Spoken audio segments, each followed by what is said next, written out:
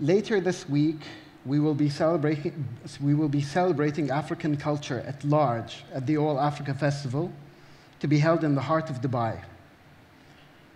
We have the pleasure today of enjoying the company of one of the founders of the All Africa Festival, Nina Bolataki, who is one of the reasons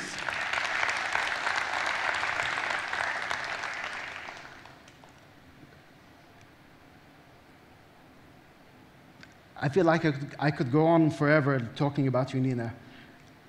Nina is a proud African who celebrates and promotes Africa in every field and in any place you would put her. She doesn't look at borders, she understands her commitment to Africa and the Africa diaspora, and I know that this initiative that she started a few years ago was something that she created herself and she promoted herself, and she's an excellent representative, in my opinion, my humble opinion, for what Africans are and what they are capable of. Well done, Nina.